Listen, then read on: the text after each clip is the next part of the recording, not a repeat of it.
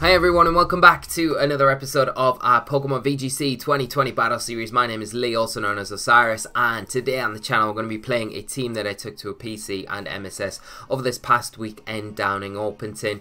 I finished 3-2 in the MSS, so just missing cut there. I think I finished 11th, but couple of matches, definitely could have won one of them, and the other one was just a really well played Zerndon team that I just didn't feel like I had the resources to kind of overcome, and it just whittled the team down, which is a little bit of a shame, but a positive in a way, because it's something I can look at the team and see where we can go and maybe change things up to make that matchup a bit more favourable, a bit more open, so we can maybe overcome that in the future if I do decide to go on and use this any further. Then the PC happened after that, didn't change teams, decided to stick with it one more pop, and finished second in the PC, only getting defeated by a Chansey and a Celesteela Mati running that, and I couldn't break it down. The defensive wall there was just too much with light screen support. Even game 2 I went for double Geomancy and it still wasn't enough to break through the team, but second place wasn't too bad, got some points, came away, and the team did itself very proud. So as always, the team is down in the description below. There is a role paste and a poker paste, check it out and try the team out if you want. Ask me any questions if you've got any about the team or the build in general. But we've got Assault Vest, Yveltal, we've got Xerneas standard. Serena is a little bit different, got the focus sash in there. Wanted to try out Endeavour with that Endeavour feint. If we ever have a one-on-one situation with any sort of Pokemon, you can always win out in that situation unless Psychic terrain's on the field, and then we've got a little bit of a problem, but majority of the time you can kind of maneuver yourself around to get yourself in that end position where Serena can clean things up if you have brought it. Also nice with that Queenly Majesty ability just to support against any fake out pressure that you may see. Incineroar standard there, but we've got Roar on it. I think we didn't really need the dog type attack since we've got a Yveltal to deal with that side of things. And we got Scarf Landorus, it was probably the MVP of the weekend, and then Tapu Fini. So the team all in all really nice. XY isn't something that we see commonly used in the Ultra Series, did really well in Sun and Moon Series, but as soon as the Ultra Series came around it kind of fell off a little bit. So it was nice to bring this back, especially with so many Lunala, Duskmane and other dark weak Pokemon in the format at the minute. Yveltal did really well when I did bring it, but there's some matches where I felt like I couldn't bring it, and I think that's probably why you're not seeing it so commonly used in the Ultra Series. But I would suggest giving it a go. It's still a very good Pokemon, and can do a lot of work against a lot of other teams that it doesn't struggle against so much.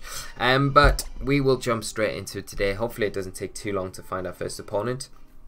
And as always, my friends, if you do enjoy this sort of content, please remember to drop a like on the video, do subscribe to the channel for more Pokemon content, and leave your comments down below in the comment section. And we'll get into this first one today. I'll pick some music. But it was just a really nice weekend. Honestly, it was great seeing everyone down there. Saw some of our patrons, our Flinch squad members down there. Will, Costa and Craig were all there, and I managed to actually face Will and Craig, so that was really nice at the event overall. But of course I've come away from it thinking I wish I could have done a little bit better. But the PC went on to like 10:30, 11 o'clock on Saturday night, which was just crazy. So I was pretty wiped out. I didn't get back to my hotel till about 12 o'clock, and then up again really early to get across to the venue for 9 on Sunday morning. So I was pretty wiped out on Sunday. Didn't feel great, and changed up teams, but didn't perform as well, and I was off to a very slow start that day. So came away with not as much CP as I would have liked, but it was nice seeing everyone, and I think a nice a way for me to kind of get back into the swing of competitive Pokemon. At least I had a nice finish on the Saturday, that's the big thing. But we'll get into our first match today and hop into team preview. Okay, so our opponent is running a team of Yveltal, Groudon, Tapu Koko, Stakataka, Incineroar and Lucario. So Lucario probably the Mega on the team here. One thing that we need to watch out for, it does have access to redirection, but whether it's got it or not is another question. Then you're going to have probably Tailwind and Trick Room elements on this team. Tailwind from the Yveltal, and then the Trick Room from the Stakataka. Now the one thing I would say here is that there's probably 5 out of the 6 Pokemon on my opponent's team are all physical type attackers. Maybe the Yveltal's mixed, but our double Intimidate here can be really valuable for us. I don't think we're going to see the Stakataka lead. and we've had a little bit of a disconnect on our end. So I'm just going to go for Incineroar. I think we'll go Xerneas. We'll need some sort of... the thing is, I could probably go Yveltal Landorus here. Or Yveltal, Incineroar, Landorus, and Xerneas. I think that's what I'd go for, but I don't think we're going to be able to get into it because our opponent disconnected, which is a little bit of a shame. So we'll hop back on, see if we can find our opponent or our first opponent pretty quickly. That's a bit of a shame, isn't it? I was looking forward to that match because it's nice to play kind of like a similar mirror. And the Yveltal Groudon is like, if you're going to see Yveltal, you're normally going to see it paired up with Groudon. It makes a lot more sense to pair your Yveltal with Groudon because Groudon covers a lot of the things a lot better than what Xerneas does for Yveltal. But never mind. Landorus kind of fills that role in for our team. I will just say that. Hopefully it doesn't take too long to find our next opponent. I'm just going to cut it right now and we'll come back to when we do bump into our first one of the day. And we've got our first opponent of the episode, so we'll hop straight into team preview, see what we're going up against. And it is a team of Xerneas, Rayquaza, Persian, Incineroar, Tapu Fini, and Stakataka. So we've got the X-Ray core here. Between Xerneas and Rayquaza, they got support and cast from Persian, and then the Incineroar offering fake out support, fast taunt as well from that Persian, stop any setup from our end, and then the Tapu Fini, and then Stakataka, who is probably going to be the Trick Room setter of the team, and also a good deterrent for things like Xerneas, things like Nihilego that would otherwise cause this team a lot of problems. Now the one thing that I would say on here is we need to probably utilise our double Intimidate, especially for that Rayquaza, the Stakataka as well, and the Incineroar, but we also need to make sure that we've got our Xerneas checks in place. Okay, we could potentially go Xerneas, Incineroar, Serena, and Landorus. Now I don't feel like I need Yveltal here. We're not really doing too much with Yveltal. This is a matchup where Yveltal's not really needed. It's not really going to be able to damage the Fini or the Incineroar very well. The Stakataka it can do a little bit of work against, but not a great deal. We're going to have to rely a little bit more on our Landorus for that. And the Xerneas, we need our Xerneas check. So something like Incineroar that we've got here with the roll really helps out in that respect. So I will click in and we'll get into this first one today.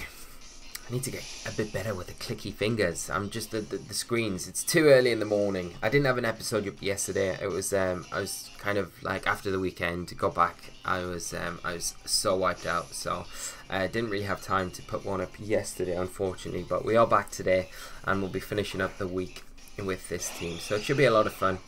Hopefully it all works out pretty nicely. So we're going to see Persian and Xerneas come out for my opponent. Now, do we trade fake outs or do we switch it into Serena and go for a cheeky Geomancy, or do we just roll the opposing Xerneas and allow it to Geomancy? That might be a nice way to do it, because we could potentially switch into or we could protect. Or we could Geo. I mean, what's going to be better here? Letting my opponent Geo up? We could potentially go for the Geo here.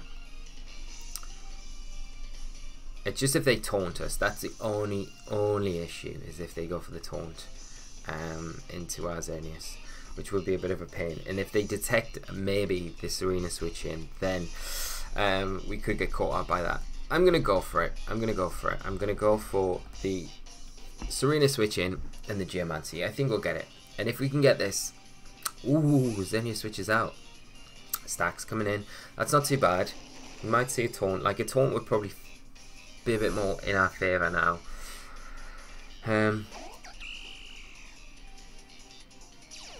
But we are just going to see the fake out, so that's alright. That's not the worst. We need to be a bit careful around this Stakataka, but we do still have our Incineroar to come back onto the field. We're not probably going to be able to stop a Trick Room going up, but we do have Fake Out, we do have Double Intimidate, which will help support our Xerneas a little bit more. And we also have Helping Hand Moonblast as well, we could potentially use. Okay, so I'll protect Xerneas. I think we'll play a little bit more of a long game here. I'm going to switch in Incineroar on our Serena.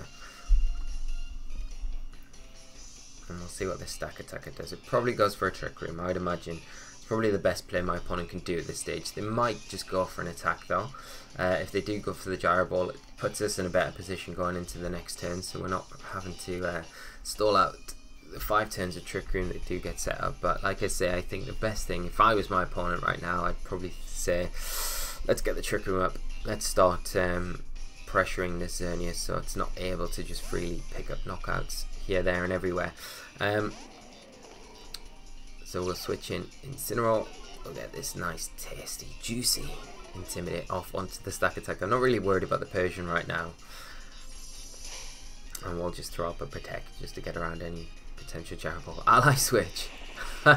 Okay. That's interesting. Important Shot coming out into Xern. Okay, well that's fine. I mean, I don't mind that too much.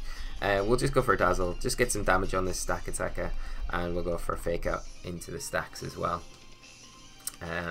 We just want to start getting damage onto it, really. Is the person sashed? Potentially, I guess. But I don't know if that... Like, it's going to get a Parting Shot off for sure if it is. Yeah. And I mean, we could have faked out that slot, but I'd rather take a Parting Shot than take a chunk of damage from Gyro Ball. The other option there would have been potentially just going for the switch out into Landorus and get a Double Intimidate off, and then just... Wow, we're not chipping in. The Sash would still be active. We could Fake Out into the Persian and then... yeah, it's not ideal. It's not an ideal situation. The opposing Xerneas is going to come onto the field now. Now I would like to try. I think we're going to have to try and roll the opposing Xerneas out and Moonblast a Stack Attacker and hopefully take a -1. We'll take a -1 Gyro Ball. I'm going to roll the Xerneas and I'm just going to Moonblast into the Stack Attacker. Unless we see an Ally Switch again, which we don't, which is good, because that would have been bad. That does enough, and the Dazzle will get that the next turn. There's the Geomancy, so as long as we don't lose Incineroar here, which we shouldn't do, unless we see like a Continental Crush, which would be bad, we should be able to remove the opposing Xerneas from the field, so getting rid of their boosts. Alright, let's see. Gyro Ball. Xerneas should take this. Yeah, just about. And if it is the Rayquaza in the back, we're not really too threatened by... okay, this is fine. Now we just switch in Serena and go for another Dazzling Gleam. And that should be enough to get the Stacker and the Persian. And we get around the Fake Out that way as well, so it prevents my opponent from really being too disruptive having the Serena on the field. With that Queenly Majesty ability. The only thing to worry about maybe is Wide Guard, but like you've got Ally Switch, Gyro Ball, you've probably got Stone Edge or Rock Slide, and you've definitely got Trick Room, I think, on your stacker. Like, I would say probably more inclined to have Protect than Wide Guard on this sort of build. Yeah, so there's a Dazzle. This should... Oh, we don't get the Stack Attacker. Okay. We actually missed the Stack Attacker kill. We needed, yeah, that -1 coming super handy. Okay. It's not the worst. Beast Boost, where are we going? Defense. Alright. Right. We've got to deal with Ray. Can Serena shine through in this match? We'll bring in Incineroar. Get another onto the Stack Attacker. And it might be worth cycling in Landorus at some point. The Xerneas is going to come back onto the field. And we could always Power Whip the Stack Attacker now. And just go for a Fake Out into Xerneas. But we've got to start thinking about our next turn, I think, more than anything else. I don't think if Trick Room goes up now, I don't think it really helps my opponent too much. We'll bring in Landorus. But I think we've got to be quite mindful that the Rayquaza could be in the back, and we need to have at least one Intimidator in the back when Rayquaza comes out onto the field so we can cycle that Intimidate. Gonna be tough, gonna be tough, gonna be tough, gonna be tough now, but we'll see what we can do.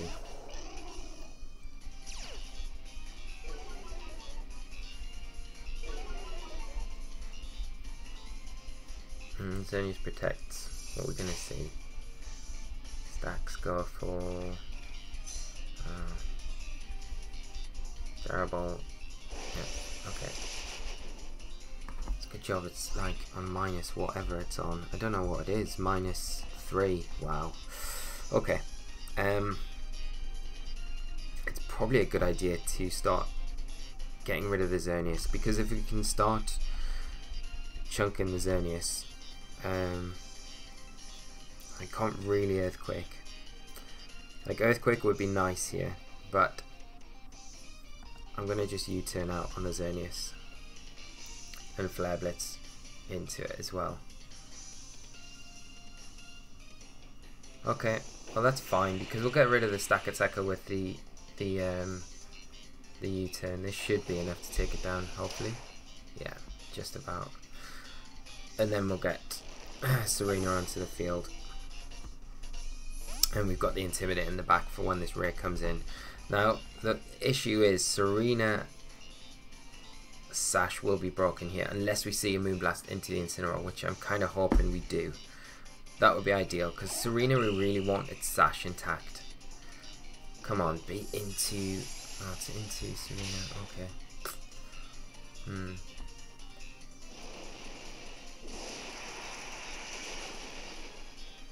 Wow, that does like nothing. This is a bulky deer. Right, it's gonna be Ray, 100%.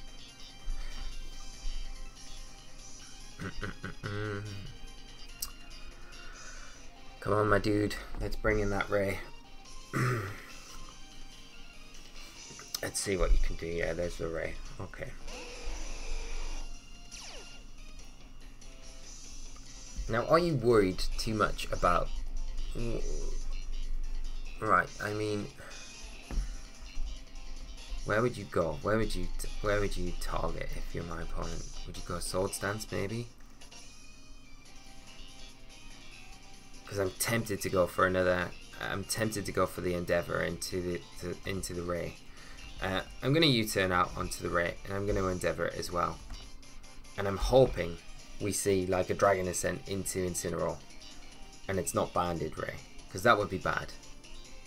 But if we can get the Endeavor off now, because I don't think that Serena's really putting any pressure on my opponent's side of the field, other than the fact that it's got Queenly Majesty, and I don't think you're really worried about that right now. Delta Stream gonna hit hit the field. Dragon Ascent, come on, be into Incineroar, please. No! I don't like that. Poor Serena. Okay, well, it does take defense drop, and we're only going to be able to get 2 Intimidates onto the Ray. It is actually Life Orb, which is interesting. The Moonblast coming out now from the Xerneas. Incineroar taking a big chunk of damage, probably in it. Dragon Ascent range now, I'd imagine. We will take another Moonblast, but it's where the Protect comes this next turn. So we'll get Landorus in, because we've got the active Fake Out. Can we do this? It's going to be difficult. We need Incineroar's Berry to activate, that's the big thing, I think.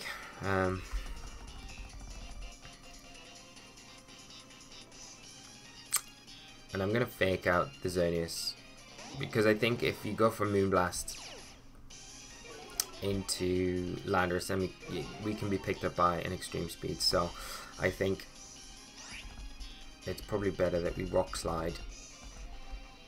And we can always Flinch, can't we? And we Fake Out into Xerneas. Hopefully we don't lose this one. think it's a little bit of a misplay where we didn't protect Zern and then bring in Serena on the Persian. I think it would have been better to potentially protect it that turn rather than let it go down to that Gyro Ball, because if we just keep Xerneas around for like that one extra turn, then we got the Helping Hand Dazzle. The next turn gets rid of that stack attacker a lot easier, and we wouldn't be in this position if we'd done that. But a little bit of complacency from ourselves in that respect. So we'll go for the Rock Slide, and we'll go for another Flare Blitz into the Xerneas. We need some flinches though. Come on. Big boy flinches. Come on. Come on. Come on. Come on. Yes. Okay, well that's alright. Yeah, going for the Lando. Because yeah. Oh, it takes us down. And then I think we just lose now because we can't deal with the Rayquaza with Incineroar unless we can take down this. No, we can't.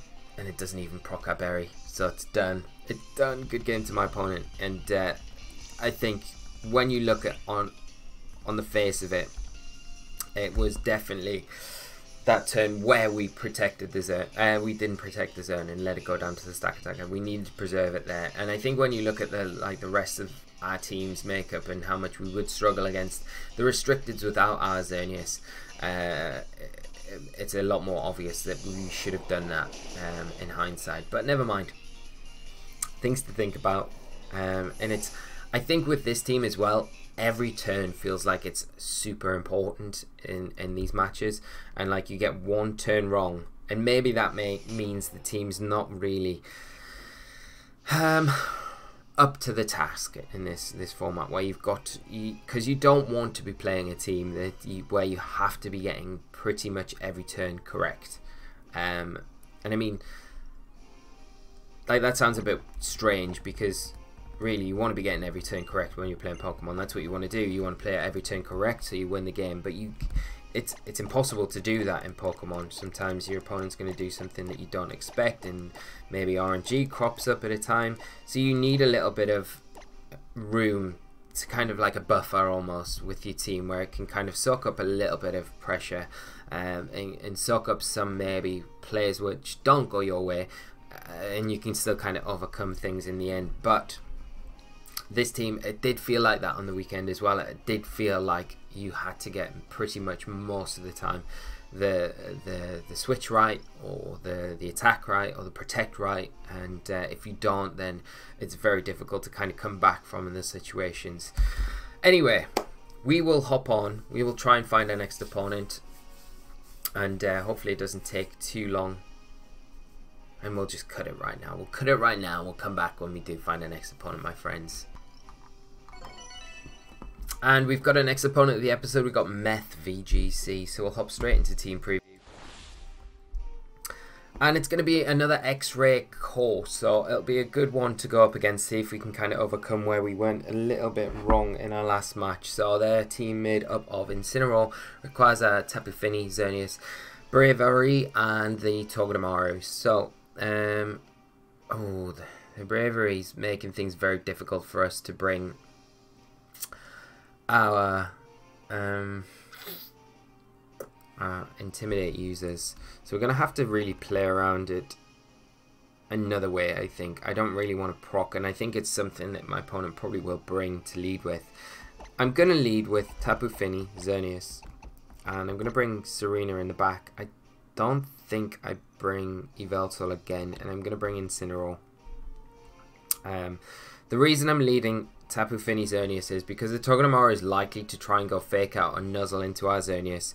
And if we've got the Misty Terrain in effect, then it can't do that. And if they try to go for the fake out turn 1, then we've got the Serena switch in, and we also have Intimidate with Incineroar in the back to kind of help us out in the late game. So that makes a lot of sense. We're going down a Geomancy route here with the team, so that's what we're going to do. We're going to lock in, they're ready, so let's get into it. Right, we need a victory. Come on, we can do this. It's going to be tough. Like, Bravery is always like a Pokemon that's a pain to play against because of that defined ability. You've got to be very careful about how you switch your ball position around, especially if Rayquaza comes onto the field. But we are going to see that and Togedemaru come out for my opponent. I mean, it's not a bad idea to actually just switch in Serena and go for the Geomancy here. I don't know if we'll... I think we'll 100% see a fake out. And once we've got the Geomancy, we can get rid of the Bravery. The problem is if we see like a Z move into Xerneas, that could be pretty bad for us. Like, once again, we'll use Xerneas early doors, and we don't really have too much to get around what my opponent's going to do. Hopefully we see it something like a Tailwind. That would be a lot better for us. But we'll have to see what they go for. The bird scares me though, 100%. So we get the Geomancy off. We do see the fake out from the Togedemaru, so Serena coming in pretty nice in that respect. But let's see if it pays off in this next. And there's a Tailwind. Okay, so that's fine. That is fine. Now we can get rid of the Bravery. Togedemaru is not really causing us too many problems, and I think what we might be better doing is going for a feint. Bravery's not going to be sashed. No way. We'll go for a Helping Hand, Dazzling Gleam. What's the Togedemaru going to do? Like Iron Head or Zing Zap? Maybe U-turn? Bravery could protect, I guess. But the bird definitely will go down to a Helping Hand, Dazzle. 100%. Unless it's sashed. But I would imagine Togedemaru, out of everything on my opponent's team, it's more likely that sashed than anything else. So, you do get the Dazzle, Helping Hand. Get rid of the... yeah, wow. The bird goes down without doing anything. Iron Head coming out, not ideal.